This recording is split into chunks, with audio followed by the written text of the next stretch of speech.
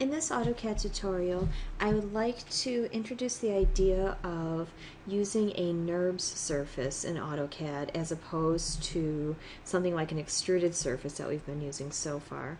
So if you have created a surface through something like a spline and an extrusion like we have been doing, you might get something that looks like this. So the spline was drawn in the right orthographic view over in this viewport, and then it was created with a simple extrusion. So we get something that looks like this. If I hover over the surface, you'll see that was, well, it isn't a surface, and it was created with an extrusion.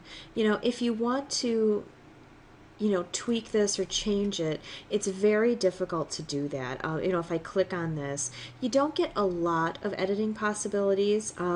We can, of course, add sweeps and do blends and that type of thing, but it's somewhat static. Well, if we had either created this as a NURBS surface or decide to convert it to one now, we're going to have some different options.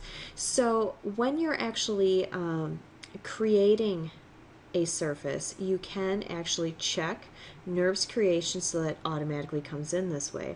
But if you haven't done that so far, you have the ability to select a surface and then come up and convert to a NURBS surface. You can do this with a solid or a mesh as well. So I'm just going to check that, and it will have converted this entire object. Now if I hover over it, it no longer says surface extrusion, it says surface NURBS.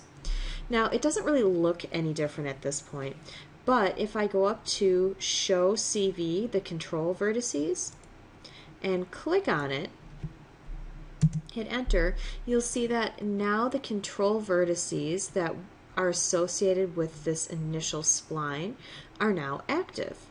Okay, so that will give us the ability to do some basic editing. I can either do that from the 3D view or the 2D view.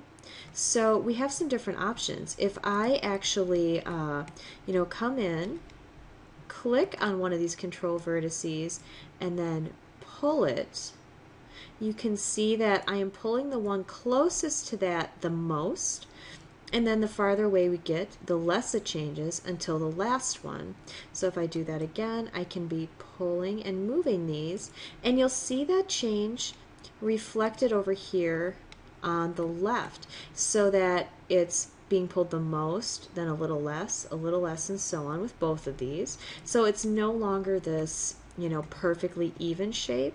We can be pulling those out and up and in any direction. So you're able to start getting something that's much more organic and more interesting this way, and that's going to be a whole lot more creative and free form than we've been doing otherwise.